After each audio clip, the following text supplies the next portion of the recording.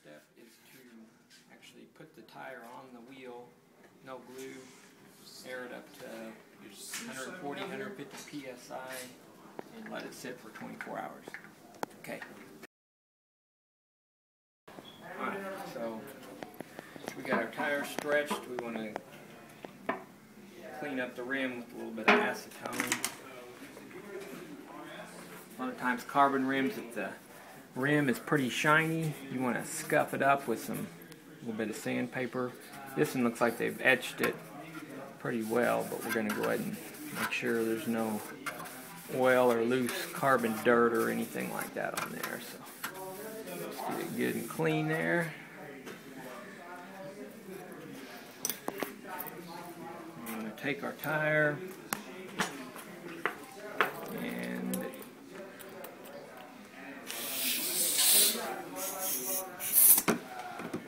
inflate it to the point of where the middle portion of the bottom end of the tire is sticking straight up. Okay. We're going to be using some of the Continental glue, either Continental, just the standard Continental glue, or the Victoria Mastic one work real well.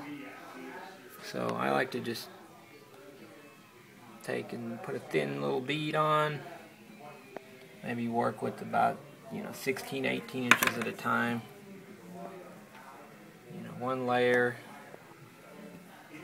not super heavy, moderately thin, just enough to soak into the whole base tape.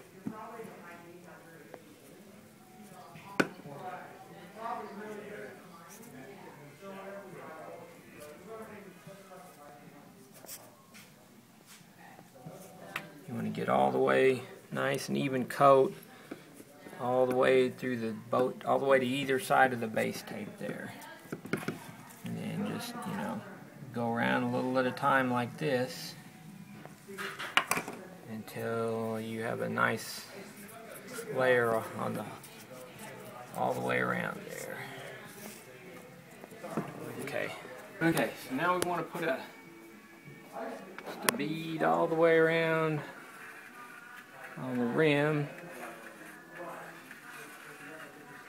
Not too much, just enough to get a nice light coat on.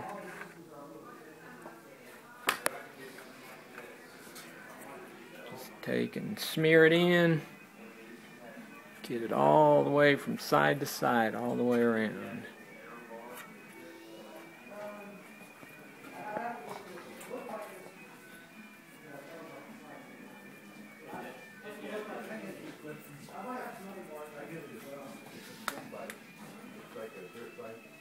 Okay, now we want to let both of those sit for 2 to 3 hours, and then we're ready for a second coat.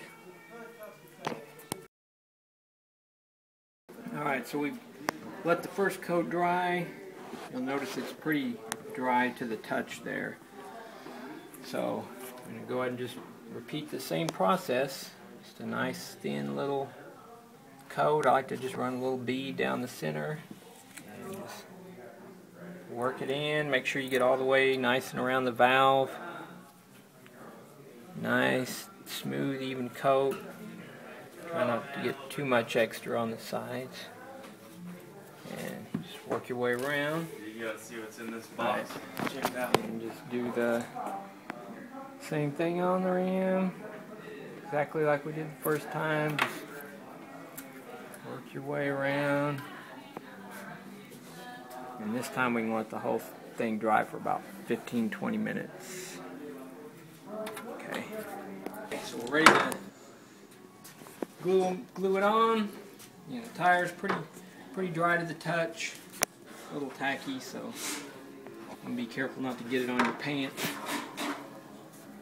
So you want to take your valve stem sticking straight up. Start with the valve stem there.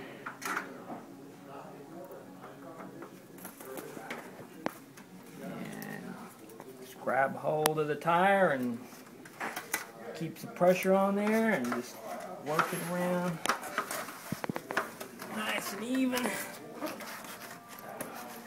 Last little bit's always the hardest.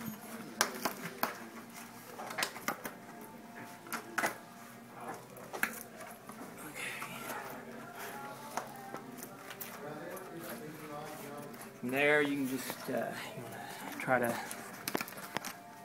center it up as best you can initially.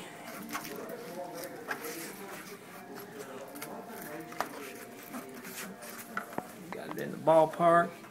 I'm gonna, keep the pressure even so your valve stem's sticking through nice and straight. And shoot some air up in here. A lot of times, if it's a good tire, it'll actually just automatically center itself up. But sometimes you gotta tweak it a little. And looks like we're pretty good.